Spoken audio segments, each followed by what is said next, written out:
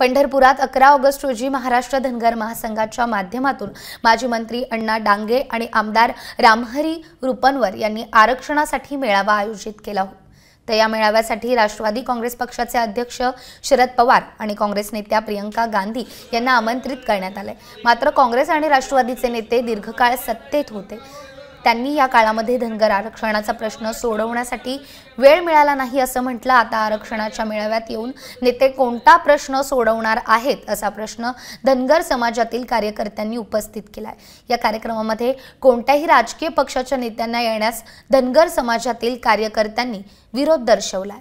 हा व्हिडिओ तुम्हाला आवडला असेल तर लाईक, कमेंट आणि शेअर करा। सबस्क्राइब करा आमचं चॅनल आणि बेल आयकॉनवर क्लिक करा। तसंच डाउनलोड करा आमचं ॲप आणि भेट द्या आमच्या वेबसाईटला www.amnews.live वर।